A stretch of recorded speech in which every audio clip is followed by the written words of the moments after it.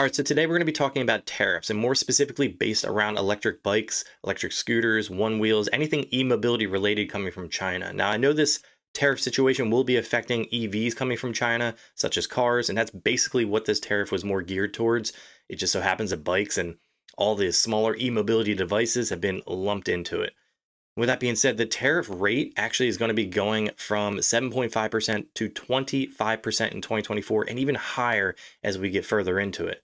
Now, if you're into a certain bike and you're waiting and you're on the fence, I encourage you to get it like right now, because some of these brands aren't notifying people that they're changing the price, but some brands have. They put out newsletters saying, hey, the tariffs have come up and we're going to be passing that cost on to you, which I'll go over one of the newsletters here later in the video. Now, I do want to say I don't claim to know everything there is to know about tariffs. I only know the information that I absorb from the internet, from both sides, bring it to the center to formulate my own opinion, and I encourage you guys to do the same. First article we have here, and I'm going to be linking all these articles in the description below for you to be able to check out on your own time.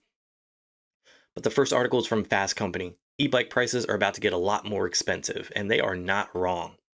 In May, the Biden administration slapped new tariffs on a range of Chinese goods, including a 100% levy on electric vehicles. Now, what that means is they are more geared towards electric cars, such as a brand called BYD. I don't know if you guys are familiar with that company. I'm not going to dive into the electric car market right now, but they are coming in or trying to come into the US market. And if they do, they will disrupt the market. Absolutely will. They'll probably put brands like GM and Ford and Chevy, all these American brands, out of business, in my personal opinion. Tesla would probably be one of the only ones to survive. And the only reason why is because the BYD vehicles, they're able to produce them at such a low rate when it comes to like financials. I mean, you can buy a BYD vehicle for like $15,000, have decent range. It's an electric vehicle.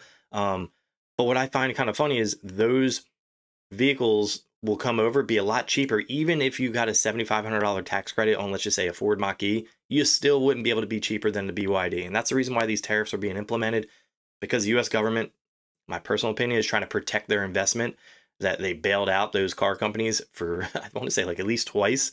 So that's a protected investment, in my personal opinion. So they're trying to protect the market. I'm for free market, just everybody kind of just do their thing, because I want the best quality product at the end of the day, whether it be American or Chinese or Japanese or German, whatever it might be. I've owned several different vehicles when it comes to that. I'm gonna link this article in the description below for you to be able to read on your own. Basically, it talks about the same 7.5% to 25% increase. And it says starts in 2026, but it's already started, which we'll go over in a moment. The next article is from The Verge. Electric bikes are about to get more expensive, and the timing couldn't be worse. They're not wrong. The Biden administration's tariffs are aimed at Chinese-made goods, including e-bikes and batteries. But if we're going to fight climate change, we need e-bikes more than ever. And I personally couldn't disagree with that statement more. If you're going to use an e-bike over a combustion engine car, then maybe. But if you're going to use an e-bike over a traditional bike, or if you're trying to fight climate change, then you should probably ride an acoustic bike. That's the ultimate way. But that's for a later discussion. We're not going to get into that right now. I'm going to put this article in the description below for you to be able to check out, kind of compare notes. This is what I like to encourage people to do. Compare how these articles are written, because a lot of these writers have bias, right? So you want to compare how these articles are written, see where they're coming from, formulate your own opinion. As we get to the next part now, I originally wanted to come up with this video to talk to you guys because I originally saw a post on Facebook from, we'll go over this in a second. Velotric is one of the first brands to actually put out a statement saying that they're going to be passing it on. But I came across it right here. It says, hey, Velotric, why the $200 price increase on the Discover 2? And you got people putting their comments in there, and they want to put blame, whether it be either side. You know, I'm not here to blame either side. I'm here to just bring the facts to you. So then it got me kind of curious, like, did they really raise the price? And I look, and I'm like, yeah, $18.99. My video that I put out on this bike was $16.99. So that's in the description below. And if you're into the Velotric, I believe my code still works to be able to help you get money off. I don't know if they've terminated those codes or any of that stuff. Feel free to try them out.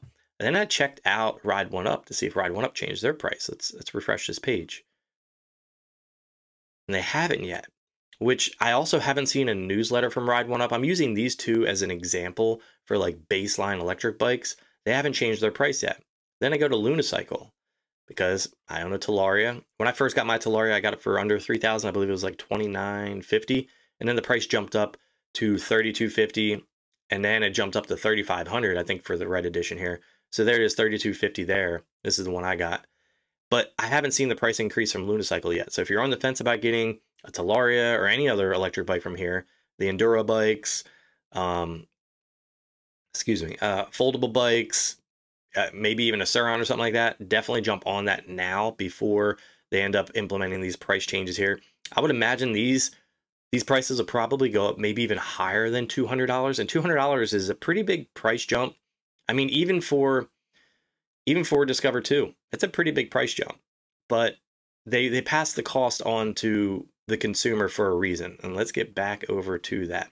It says, hey everyone, we hope you're enjoying the ride. We want to inform you about some recent changes. Due to increase in tariffs on EVs under Section 301 of Trade Act of 1974, we have adjusted our pricing starting from June 1st. So they've already adjusted their pricing, and I kind of wish that they would have announced this earlier to encourage more sales, probably. That probably would have encouraged way more sales. It says this change helps us to maintain the quality and innovation you expect from Velotric, as we're committed to building a better ride with cutting-edge performance, unparalleled comfort, and exceptional safety for you all, which I think is a really good point for them to drive home. But I kind of wish, like I said, that they would have put a letter out saying, hey, this is what's going to be happening. You better get into it now. If you really want to get this deal. Honestly, it would probably be really good for other brands to do that now if they haven't already. So then I see that post, and I see this one. It says, maybe something has already been posted about this, but why did Discover 2 price just go up $200? I kept trying to pre-order one last week from their website, and the price was $16.99, but I couldn't get my transaction to go through, even though it said the pre-ordering was possible. I had $50 off coupon. Like I said, if you need a coupon, I have one in the description below. Now I can order one, but the bike went up $200, and it's so frustrating. And she goes on to say where she's from. And a lot of people sound off in the comments. I mean, I think there's like 72 comments here. And one of the comments I actually found kind of funny. It says, I know this is a free country and all, but it would be great to keep this community free from stench of politics. And what I think the people don't understand these days is you can't get away from politics. Like, it's a part of culture. I know it is what it is. It's sad to say. Like, every single thing you buy, every single thing you wear, every single thing that you do. I mean, like, you know, it shouldn't be like this hat shouldn't be a political thing. Like, this is, I call it my team hat. I love the United States of America. Always will. But the flag is so politicized these days. Everything's politicized is my point. Like, a car that you drive. I had this conversation with Kyle from Area 13. We were talking about EVs, and we're starting a new podcast, by the way, him and I together. We're talking about EVs, and I'm like, dude, EVs are so politicized. It's crazy. It's just a car. Like, people are like, the left hates it, the right hates it. They want to hate each other for driving something, whether it be diesel or this. I'm like, dude, it's just a car.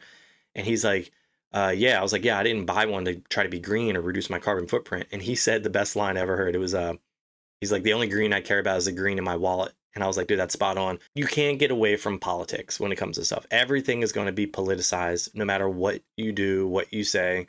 And all you can do is what I said in the beginning, is try to absorb your information from both sides, bring it to the center, formulate your own opinion, and don't get stuck in an echo chamber. Don't.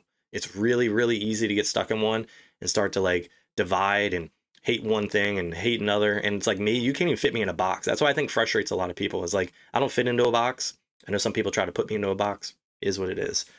I want to hear your guys' thoughts and opinions, not just on what I just said there, but also the tariff situation. Do you think, I mean, I've seen people complain like, hey, like I'm mad that brands are passing the cost on to the consumer, but like, you have to understand, like, Velotric said it perfectly. Like, if you want to continue to see that brand innovation and pushing forward new technology and bikes, they're passing that cost on, which in turn, there really isn't that much. $200 isn't that much, but it could be a make or break moment for somebody that wants to get up to a Velotric, but can't now, and they will have to go back down to maybe an Amazon brand or something like $800-900 range. With that being said, I want to hear your guys' thoughts in the comment section below. If there are any new information you guys learned about tariffs, put those in the comment section below. If you guys like this video, drop a like. If you love it, hit the subscribe button, and I'll catch you in the next one.